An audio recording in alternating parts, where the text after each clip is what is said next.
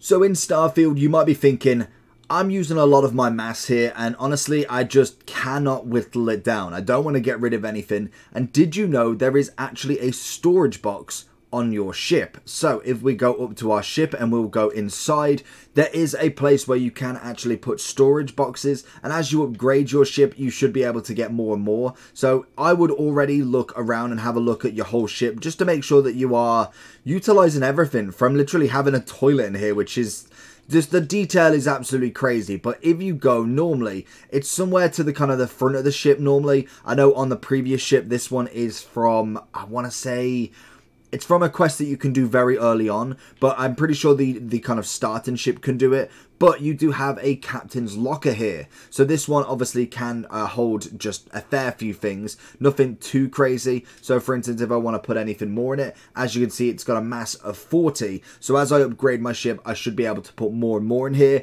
And to be honest, I would normally put a lot of my materials in here because you are going to have quite a lot. So obviously with the fiber, then we've got 40 of them. That is going to cost a lot of mass in its kind of entirety, which is not going to be enough for me to carry. So I would utilize your ship as much as possible with this and really try and upgrade that mass as much as possible. But that's where you get it. Like I said, have a look around for obviously everything in your ship. You might surprise yourself, but that is where your ship's inventory is located. Also, quick note, your outpost will take straight from your ship, so you don't need to take it out.